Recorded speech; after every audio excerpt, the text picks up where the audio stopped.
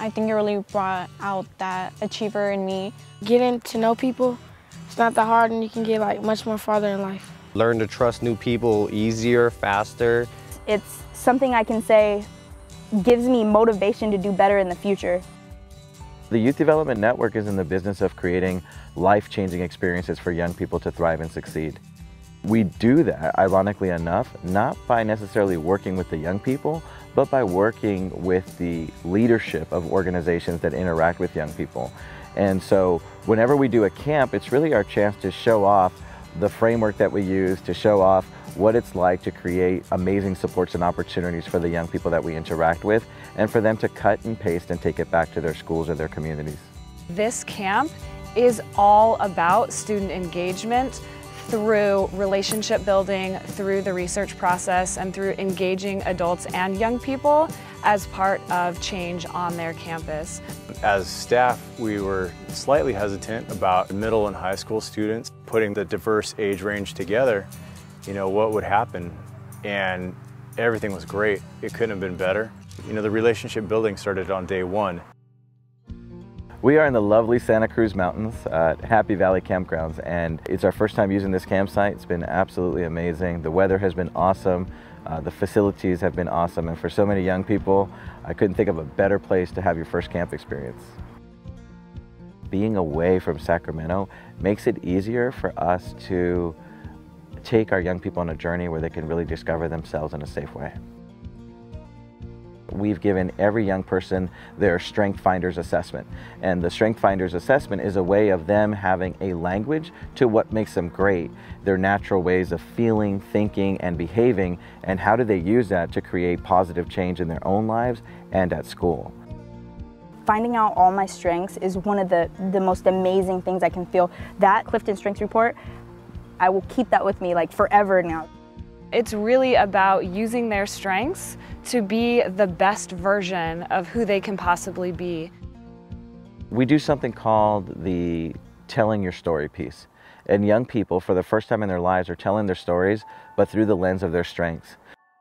I heard in there things like, you know, when my parents divorced, what got me through that difficult time is that I have positivity. So I started surrounding myself with people who were positive, and I started seeing the world as this is one thing that's going on in my life that's really hard, but I'm seeing all the positivity around me.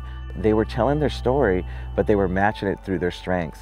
We call it naming your strengths and claiming your strengths, and telling your story really brought that out. And then the ropes course was about aiming your strengths at succeeding in a particular goal. So how do you aim your strengths to do the scariest thing you've ever done in your life right now? My strengths are restorative, strategic, futuristic, and my favorite one is focus. Focus means a lot to me. Without focus, you aren't on the right track. You need focus so that you could have a successful future and be successful in life.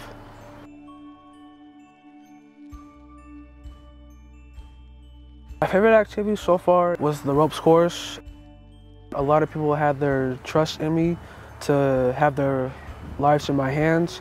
I was mainly focused on the person above me because I had their lives in my hands. For me, it's like getting over your fears. So I mean, I have a fear of heights, but for other people, it's more than that. It's kind of like, you know, getting past obstacles in life.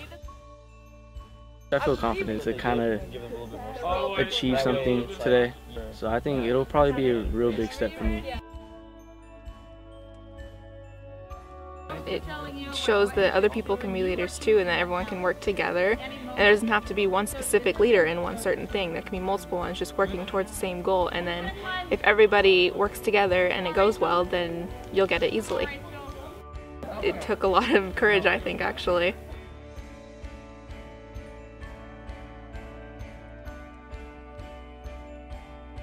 I probably surpassed it. It was fun. I liked it a lot. The ropes course was huge because it really did bring team together, and it showed that you can trust somebody else and that your life is valuable even though it's in somebody else's hands. You can value them and trust them to hold you safe. I was a little nervous, especially with just jumping off the platform. It was a little nerve-wracking just jumping, but I knew I could trust them, so I knew that they had my back.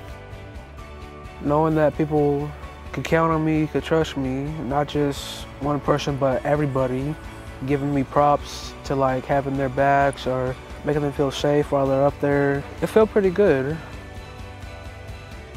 It really has been a blast to see the relationships that have really gone to a new level between the teachers and their students. Our community of leaders knows that the adults here at camp are rooting for them, and we are just as connected to their change as they are. I think what's happened on the adult side is that adults are really seeing young people as resources, and they really took a step back. So instead of during the activities, they wouldn't be like, hey, young people, we need to do this, we need to do this. They would start asking like amazing questions. So like, guys, what do you think would be the best way of getting this done? And stepping back and letting the young people do what they do best, come up with creative ideas to find solutions to whatever they were working on. So I would say that it's made it so that the relationship, it's more about seeing each other as resources to get things done. In this case, to improve our school communities and our climates. To have Twin Rivers and YDN team up, it's powerful. I mean, they need to develop their voice. They need to develop social skills that allow them to work in a team, in a group. They need confidence. They need to know their strengths and how to use those to hopefully help solve some of these problems. Not too many school districts get an opportunity like this to really take the good things that are bubbling up in the different schools and harness that and aim it and take their ideas to the next level. I think for Twin Rivers Unified School District, they made a commitment because the board, the superintendent, and the district office really has made it one of their pillars. They really want to hear from young people in terms of the direction of the school district. And I applaud Twin Rivers Unified School District for doing that. It's not easy. They understand that this is going to be a journey, but if they don't give up, they're going to get to a place where it's just part of the common language and common approach of everything that this school district does. Last night's campfire circle, that hit really hard. To give them an opportunity to take something negative, something that someone told them they couldn't do or weren't able to do or would never do, and crumple that up and voice it and throw it and say the opposite, whew, that hits hard. There was this one girl who said exactly what I had on that paper. And she's like, I'm not this anymore, and she threw it on the fire. And that made me cry. Like, I cried so much. Like, it was like seeing me 20 years ago and going through the same thing. It was amazing. There's just so much positivity in this environment. It makes you really want to come back, you know, makes you not want to end it. I think so many young people are getting on this bus and they're so excited about making change in their school. And you know, we're going to have about 10 schools making sure that young people have voice and choice. And I can go to sleep pretty good tonight knowing that that's taking place for this district. They're more powerful than they know. They're more powerful than they are told. And that power can make the world unfold.